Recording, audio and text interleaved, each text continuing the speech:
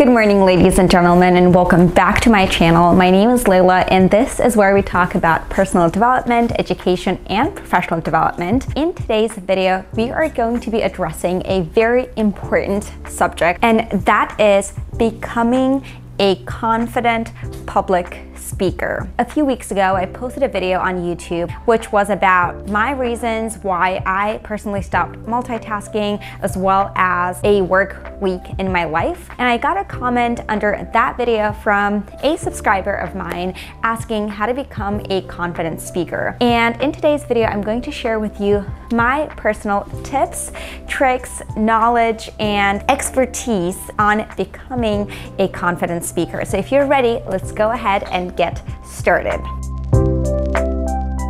Before we get into the actual tips on becoming a confident speaker, I wanted to talk about confidence itself.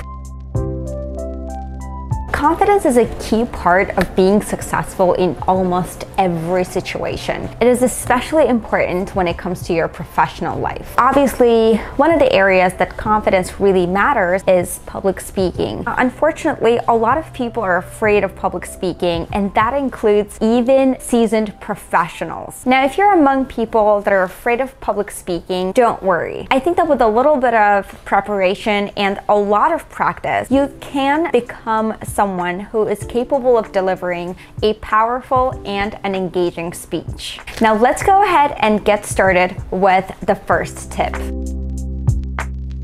Now, being able to get your message across effectively starts with having a positive attitude. But obviously, when you're already nervous about the idea of going in front of an audience and performing a speech, it is very difficult to maintain a positive attitude when you're feeling anxious. However, I personally think that the key here is to know what your goal is and to tell yourself that you will be able to do it. For example, if you are going to deliver a speech on new strategies for your company or your team, you can start by reminding yourself that you have the knowledge, the skills, and the experience to be able to get your message across. I think that giving a successful speech also starts by picturing a successful outcome. So reminding yourself that you have the experience and the knowledge and the skills to convey your message will boost your confidence in the meantime and help you maintain that positive attitude. If you've ever heard of athletes preparing for big games by visualizing a successful outcome, that's because it works. Now, if you're making a speech or a presentation about something and it is your first time and you're just getting started with learning how to become a confident speaker, I would recommend picking a topic or choosing a subject that you yourself are personally interested in. Now, this will make it easier on you. It will make you feel confident because you will have the knowledge on the topic that you will be presenting. And it would also be less difficult for you to talk about a subject that you already have experience with, rather than talking about something that you have just learned about. And of course, it is also important to choose a subject that is engaging enough to capture and to maintain the interest of your audience.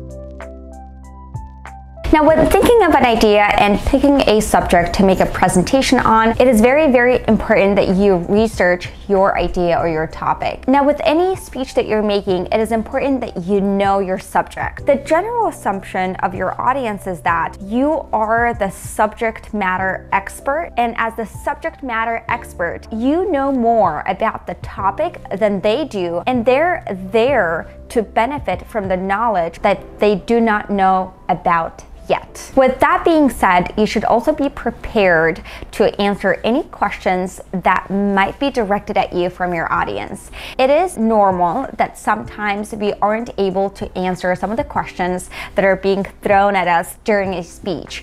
And one of my teachers from my American high school in Azerbaijan had this very funny joke where he would say, "That's a great question because I don't know the answer." So it is normal to incorporate humor. It is totally normal to share some personal anecdotes with your audience in order to keep them engaged. But the general assumption, again, of the audience is that you're there to answer their questions. So be prepared for that. Do your research well. Now, if you are unable to answer the question right at that moment because that involves some data and deep analysis, it is normal to share your email address with your audience, either on the handouts or on the presentation, so that they can email you their questions, and then you can make a promise on the stage to get back to them within 3 to 5 business days. If you research and prepare adequately, this will significantly boost your confidence and decrease your levels of anxiety.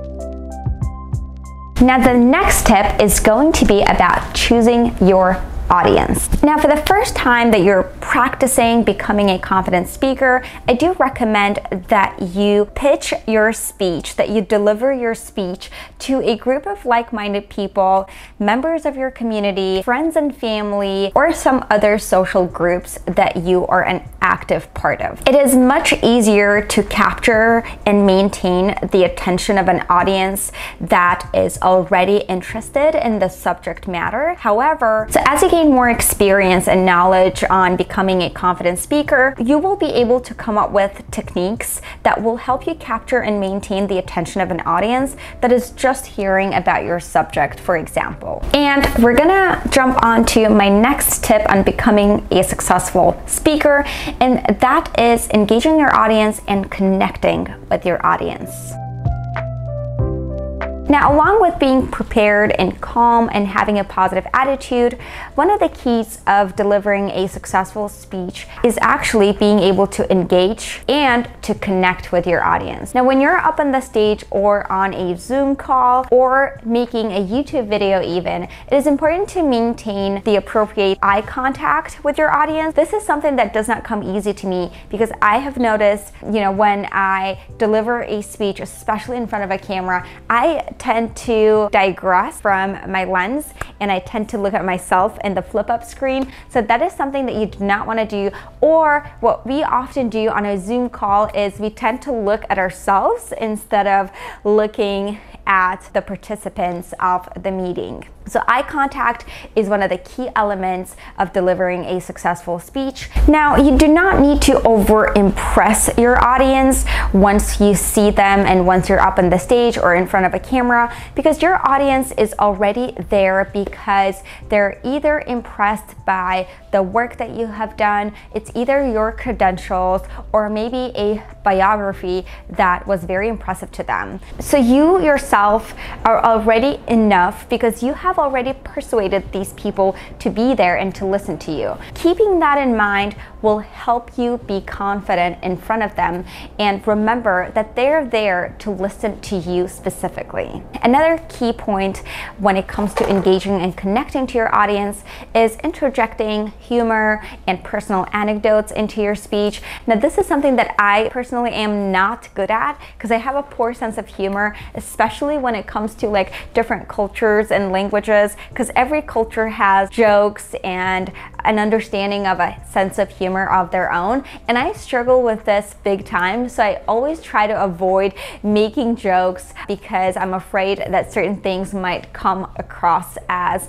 offensive and all that. So I would be careful with this one. So do make sure that you are familiar with the culture of the people that are going to be present at your speech as well. And if you sense that your audience is already losing interest in your speech, there is an option of cutting your speech short and starting a Q&A session, because people are always more interested in getting answers to their personal questions. And also, don't forget to ask your audience questions that are designed to fit their interest.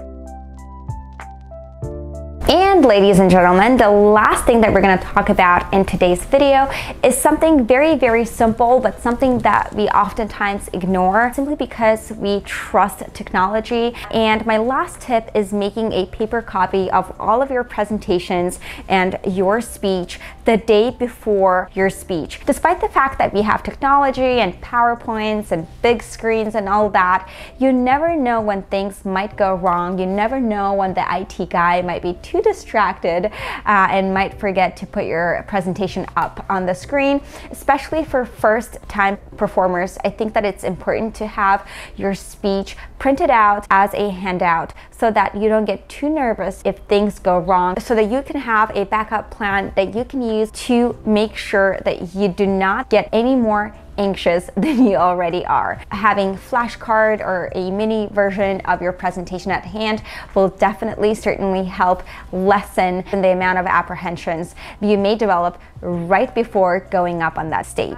The last thing that I want to talk about is that none of these skills, none of these abilities, none of this knowledge comes overnight. Everything takes practice, time, and a lot of preparation. Even making a YouTube video takes a lot of time, preparation, and practice. Now, a lot of the YouTube videos that you see out there on the internet are obviously heavily edited, and I do recommend watching YouTube bloopers because that will help you see the imperfect side of a YouTuber, the imperfect side of a performer. It will help with that feeling of anxiety, and I guess it will remind you that you're not alone on this journey. A lot of the professionals that go up on the stage for TED Talks, for example, I know that they take quite some time to prepare for their speeches. So nobody is born as a great speaker. Nobody becomes a great speaker overnight. This all takes practice. I hope that you enjoyed watching this video. I hope that it was useful. I hope that you've learned something,